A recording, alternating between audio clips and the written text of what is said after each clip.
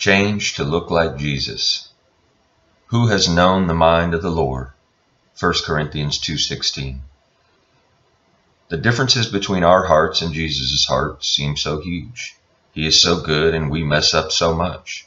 How could we ever hope to have a heart like Jesus? Are you ready for a surprise? God wants to give you a heart like Jesus. When you become a child of God, He will give you the heart of Jesus. One of the greatest promises God is simply this: if you give your life to Jesus, He gives Himself to you.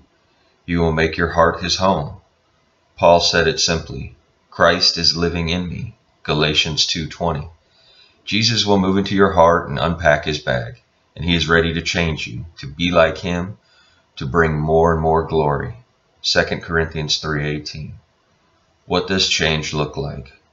Flatten out a coffee filter. Using washable markers, draw 7 or 8 rings of different colors on it.